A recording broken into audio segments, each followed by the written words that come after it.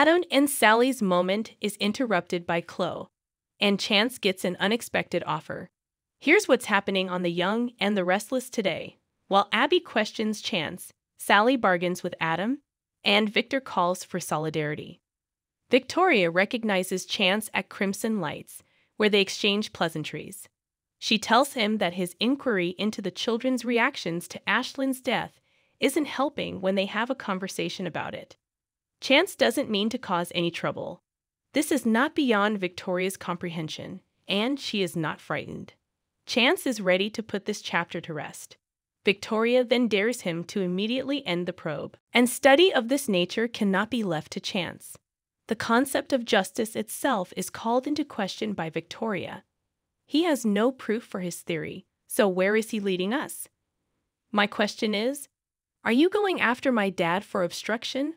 Or are you questioning Nick's story that he hit Ashland in self-defense? She thinks he's trying to frame Nick as the one who murdered Ashland in a plot hatched by Victor, and she's worried. You wouldn't accuse Nick of murder, would you? Nick enters at that very moment. Nick finds out Victoria was pressing Chance about whether or not he would press murder charges. In other words, she wants to hear back from you. Even Nick needs one. Chance thinks they called him up in good faith and that Nick didn't set out to cause Ashland any harm. Victoria wants to know why the issue is still unresolved. Chance maintains that they do not know what transpired between the time Ashland hit the floor and the time he was found in the ravine. He is more convinced that they are aware of what transpired and are hiding it for their father the more openly defiant they are. Adam meets up with Abby at Society and comments on how long it's been since they last spoke. Apparently, she learned that he was breaking up with the Newman family. Adam insists he must stay in Society and explains that his disagreement with Victor has nothing to do with his relationship with Mary. Abby assures him they can maintain polite conversation and even gives him free crab pups. Adam needs to have a chat with her. Abby recognized that he was trying to win her over and asked, "What would you like to talk about?" In response, Adam says, "Ashland Locke's passing." While having a drink together at the pub, Adam finds out that Abby doesn't know any more than anybody else about Locke's death. The news of his death came as a shock to Adam and Abby, and they are both praying that Victoria can find peace soon. Abby says it was difficult when she called her and Adam hasn't yet spoken to her. Adam thinks that Chance is in a difficult position because she is looking into the murder. She frowns when Adam says he spoke with Chance and learned that the latter has serious reservations about the vehicle accident. That makes me curious, and I have a feeling it makes you curious as well. Sally puts the squeeze on a Newman Media employee during a phone call. As she turns away from the phone, she suddenly realizes that Victor is watching her. He suggests they have a chat. Sally had anticipated his arrival much sooner. Victor has been quite busy. They all think that it would have been best if Adam had stayed, but he made it obvious that the position wasn't a good fit for him at the moment. Gratitude fills Sally's heart. Both Victoria and Nick decided to give her a go.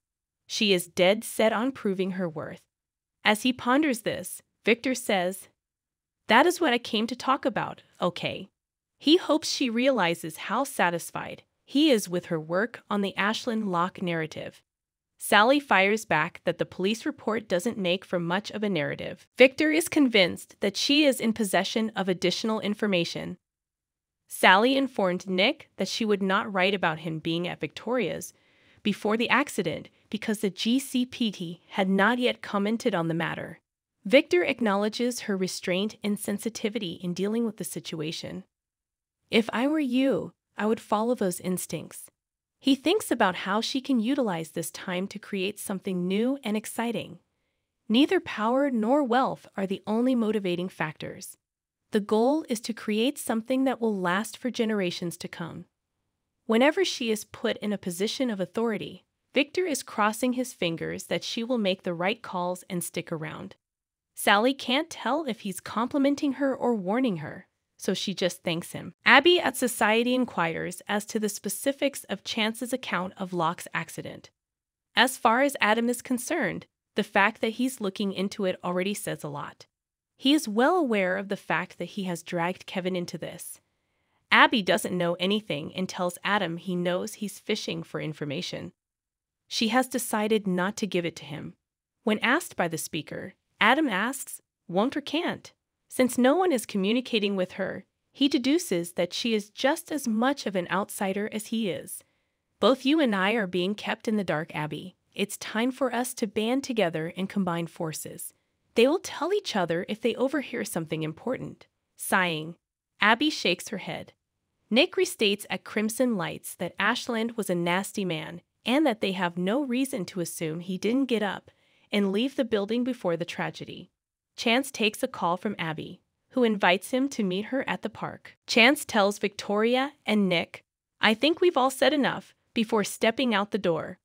On the terrace of the coffee shop, Nick tells Victoria that the situation is growing worse by the minute and that he can't get the image of Ashland's body out of his head.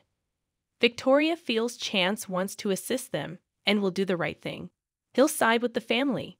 We've done nothing wrong. Nick's not so sure. They should keep their dad updated, in his opinion. Victoria cautions that he must know something before they visit the location in question. The two are in the park when Abby says to Chance, we need to talk about Ashland's automobile accident. He makes a face of disgust. What he's hiding from her is obvious to her. Adam is the only family member willing to talk to Nikki, and he feels something is up, because Nikki was acting strange yesterday, and Nick and Victoria haven't spoken a word, and her dad can't be reached. Once the probe is complete, Chance will reveal all. Abby's stomach is turning, and she's putting the strain on him. Chance, who is weighing his options, will reveal some private information to her at this juncture. Her father, in particular, is in danger, he says. I don't think you'll find this news particularly comforting to take in. Adam shocks Sally by showing up to Newman Media on a fact-finding trip, ostensibly to learn about the legal difficulties his father has gotten them into with Ashland Locke. Sally believes it's rude of him to assume that she'll help him out of the blue like that. Adam is aware that she has gained access to confidential material from Nick. Sally tells him he's being pathetic for trying again.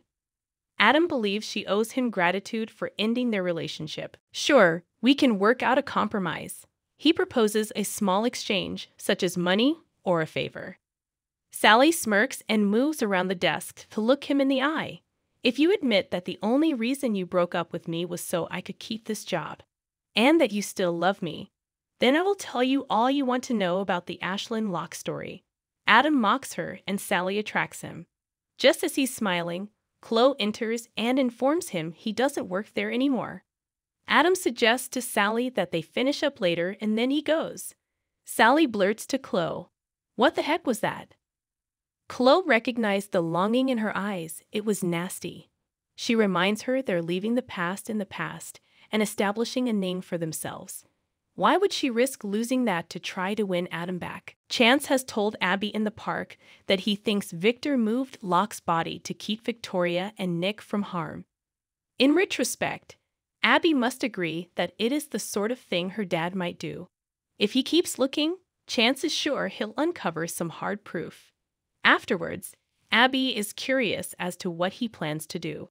Because of the importance of family to her, Chance feels he must remain neutral as he watches Victor commit a crime in front of his eyes.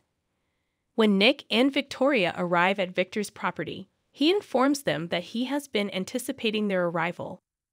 Last night, he had an intriguing talk with their mother, and she confirmed that she had heard about the time Ashland's body was removed from the house and buried in the ravine. No doubt he didn't want her to know, and she was hurt that he kept it from her. Victor is furious, thinking that Victoria, like Nick, should not have told her. They're now accessories to the crime and are in danger.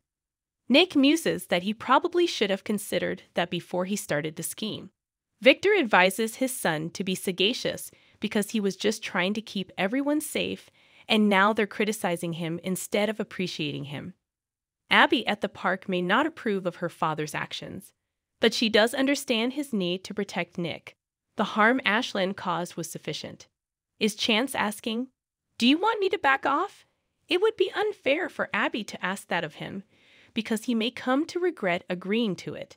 It's up to him to decide what to do after he does some soul searching. One of Chance's favorite things about them is how candid they can be with one another. But you're right, it's my call. As they embrace, Adam joins in. After Abby leaves, Adam goes up to Chance, who warns that he won't discuss Locke. While Adam won't be asking any questions, he does have an offer that he feels will be of great interest to him. Sally claims at Newman Media that she and Adam were only negotiating. Chloe finds out the specifics and realizes she may be putting herself in danger. Sally says she is in charge, but she still needs him to tell her the truth. It may not make sense to Chloe, but it's what she wants from him. When Chloe sighs, she means it. She gets that Sally needs to wrap things up. Sally wasn't interested in reconciling with him. She only wanted to get rid of her insecurity. Nick can't count on her to keep her part of the contract. Chloe gives a dismissive nod. It's a good thing she arrived when she did. After Adam revealed the truth, she couldn't fool him into thinking she didn't know anything about Locke, or he would be enraged and make it his purpose in life to make her regret it. Sally doubts that Adam would respond in such a way. You're correct.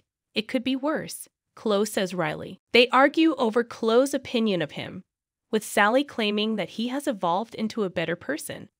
It is Chloe's contention that he always reverts back to his original self. You haven't seen what he's capable of until you've seen him at his worst.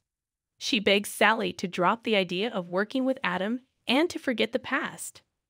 Victoria denies that anyone is attacking Victor at the property. Nick and Victoria say that Chance will not let this go and that they advise caution. Victor thinks that Chance's suspicions can't be proven. They'll get through this undamaged if they can pull together from here on out. Chance, according to Adam's speculation at the park, suspects Victor was involved in Ashlyn's death on the night in question. He is aware that he is in a challenging situation. Adam is looking for an internal support system. And that you? Chance thinks to himself. Adam begs, and maybe I can help you.